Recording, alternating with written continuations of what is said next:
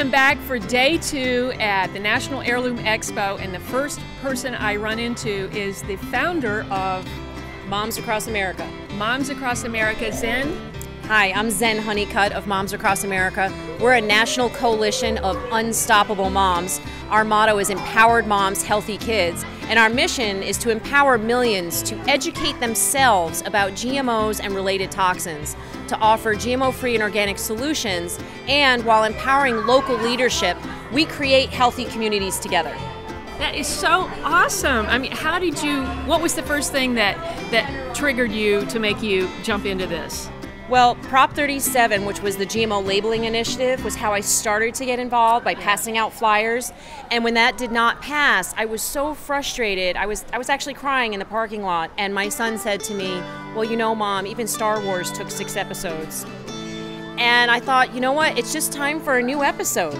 And we need to do something. And what if I took on leadership? What if I said, I'm the one to transform the food industry? Not me by myself, but I'm not waiting for somebody else to do it. So I asked myself, how can I reach as many people as possible in the shortest amount of time? And I thought of 4th of July parades, because they're local. Right. You just join in, the porta potties and the permits and the police are already set up.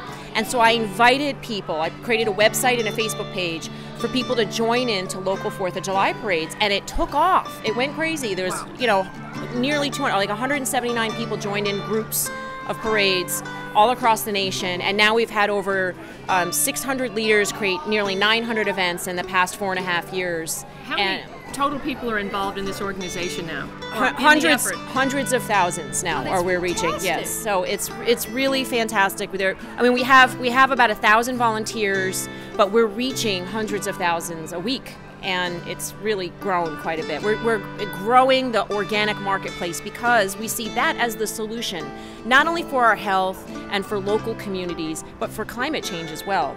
Because big GMO toxic chemical farming does impact climate change in a very negative way. That's right. That's right. So would you say that's the number one thing, and then for your me, mandate is? For me, it's health, the health of my child. But yes, of course, I'm extremely concerned about the climate and the environment and the power of local communities. Most importantly, with our motto is Empowered Moms, Healthy Kids. I want moms empowered so that no matter what comes our way, whether it's climate change or GMOs or toxic chemicals or health issues, you're empowered to take action. You know what to do, you know how to do it, you feel inspired, you know you can do it, and you can take that on. And we can restore health in America, one mom at a time. Restore health in America. One mom at a time. One family at a time. Thank you so much. You're welcome. Awesome. So if people want to get involved, where do they go? Where do they sign up?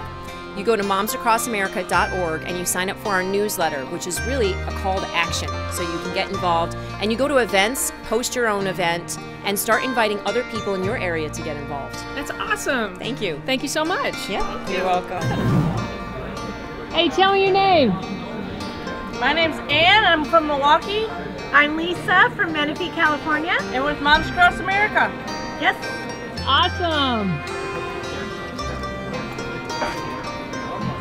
And there's Zen Honeycutt, our founder.